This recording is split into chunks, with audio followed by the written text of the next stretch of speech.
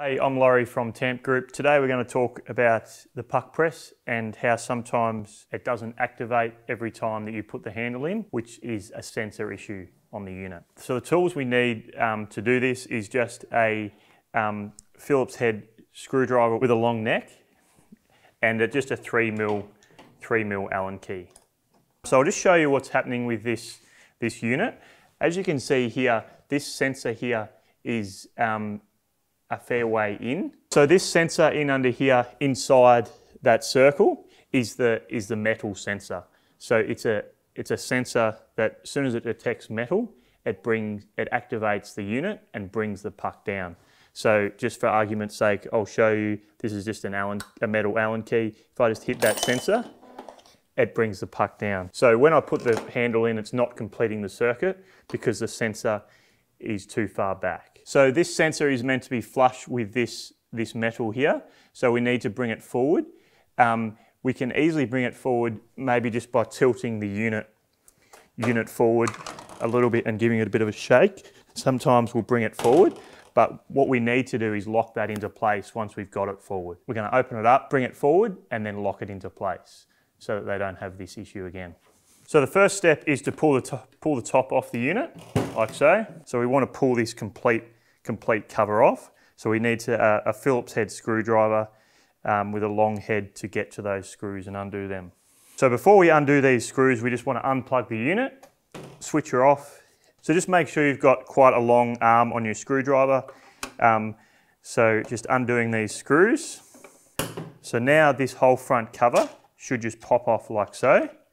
And you can just leave the screws in there, make sure you don't lose them. So now I've got the cover off. What I'm going to do is there's a little Allen key screw right at the back here that actually holds the sensor in and holds it nice and tight so that it doesn't move. So the first thing I'm going to do is loosen that so that I can move the sensor backwards and forwards. And then I'm going to get the sensor into place, make sure it's nice and flush at the front here, and then I'm going to tighten it up nice and tight so that it holds the sensor in place. So the hole itself is right at the back here and it's really hard to see. So we're going to try and get the camera in for you to see. And I'm going to drop this Allen key in so that you can see where that hole is. So it's a hole in the bottom grill of the plastic and it's not the raised one. So this raised one here is raised up above the grill, but it's flush with the grill. It's just right there. I'm just loosening that Allen key. And once I've loosened a little bit, I can then, there's a sensor, you'll see the sensor at the back here attached to a wire. So I can then bring that forward and back with my finger.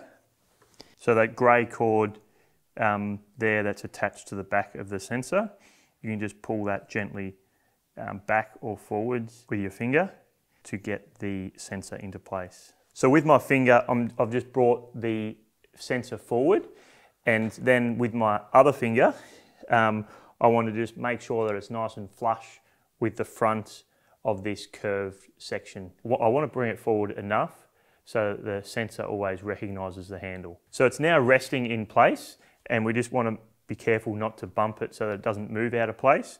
And now I just want to go back into that same Allen key, that same hole at the back here, and tighten it up. And now it's tightened. If I put my finger on that sensor, it's not moving back. So I know that it's nice and tight in there. So we're going to plug it in and just quickly test it. But normally you wouldn't plug it in while you've got the cover off, just for your own safety. But I'm just going to plug it in. So once it's on, just going to put my handle in, and you can see that straight away activates the sensor and it comes down. So then we just put it back together, put our cover on, remembering to screw up those 3 screws, then clip the cover on the top. Plug it in and away we go with our cover on the top. So the other thing that could be stopping the handle from recognising and activating the unit is you might have a dirty sensor. So you just want to make sure that that's always kept clean and you give it a wipe with a dry rag at the end of each day.